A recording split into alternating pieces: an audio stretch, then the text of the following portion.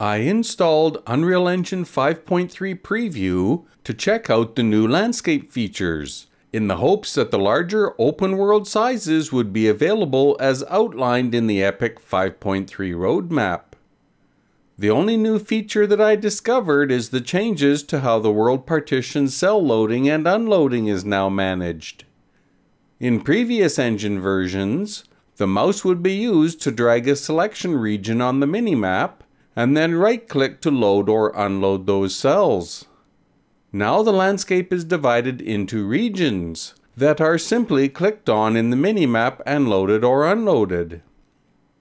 The Editor 3D viewport also contains new landscape region wireframe cubes denoting the region extents, which I feel just clutter the display. The new region actors are in the inspector under the landscape actor.